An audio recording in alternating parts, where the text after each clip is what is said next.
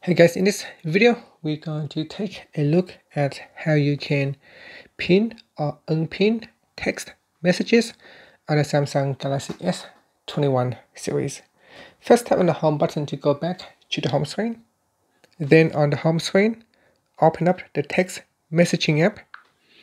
Next, if you want to pin a text message, just simply touch and hold on the text conversation and then tap on the pin icon right here to pin your text conversation.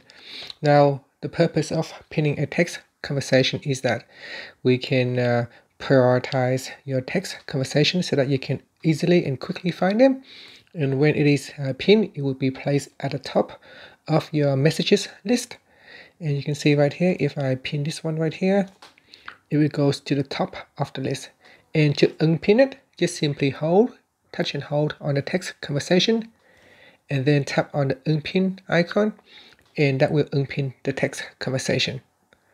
And that's it. So that is how you can pin or unpin text messages on your Samsung Galaxy S22 series. Finally, you can tap on the home button to go back to the home screen. Thank you for watching this video. Please subscribe to my channel for more videos.